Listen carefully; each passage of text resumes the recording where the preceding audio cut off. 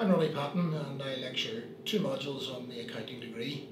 The first year module we call Skills for Study in Higher Education, and that module is intended to help students make the transition from being at school to studying at university. There are some significant differences to the way we study and teach at university.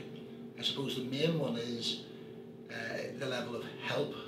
If a student needs help, they have to ask for it. We don't really intervene in the way teachers do. So students need to really start and take responsibility. But if somebody needs help and they ask for it, they can be sure that they'll get that help. The staff here are very keen to support students, very keen to help students, and we believe that works well. That provides a foundation for the second year and then into the final year. And I find when students come to the final year module, we find ourselves reflecting on what they've done in the first year. So the approach to study, the independence that we've spoken about in the first year helps them in that final year module when they're really thinking very seriously about what classification they're going to get in graduation.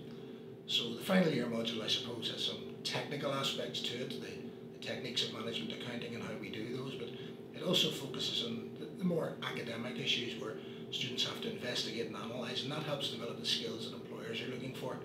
Employers want people who can think, who can analyse, make decisions, make recommendations and justify those recommendations. So all in all, those are two of the modules on the degree. Might give some sort of flavour as to why you might want to study accounting at Ulster. Generally, I think most people would say what makes Ulster special is the staff. I think they're a very fine body of staff here. In fact, when I was offered the job to come and teach here, it was the chance to work with the kind of people that I work with that brought me here.